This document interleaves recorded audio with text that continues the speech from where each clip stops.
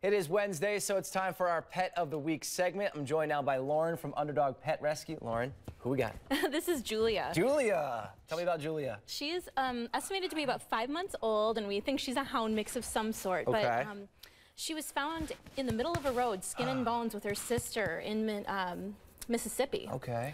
So a group down there got her ready and sent her up to us, and now she looks like the picture of health. She's got shiny fur and... Yeah, she's beautiful.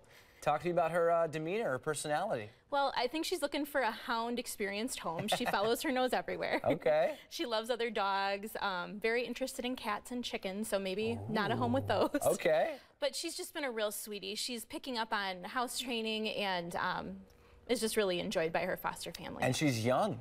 Yeah, only about 5 months. So this is kind of the awkward teen stage for a lot of dogs until they're about a year. Kind of gangly, grown into your bones. I get it. She's so sweet too, not a peep so far. Yeah, she will do a little howl here and there when she's excited. Like a hound dog howl? Yep, when really? you stop petting her sometimes.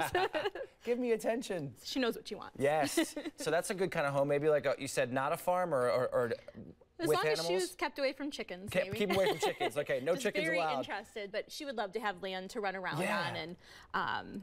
Other dogs and kids too? Yeah, she's been great with everyone she's met. Yeah. She's a little nibbly, but it's really age appropriate. Right. She'll grow out of that for sure. How are things going at Underdog right now? Really well. Yeah?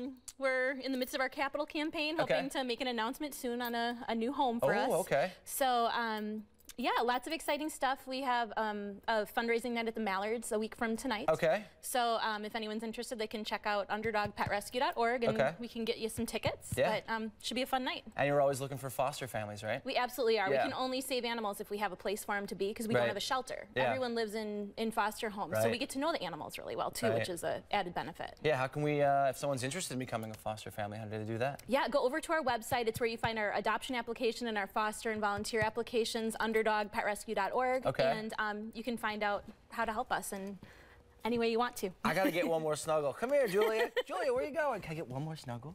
One more snuggle. I'm gonna force you. Okay. Okay. We're best friends. She'll give you the lean. Yes, I'll take the lead. You're so sweet. All right. Thank you so much, Lauren, for coming in. And thank you. Good luck to you. And now.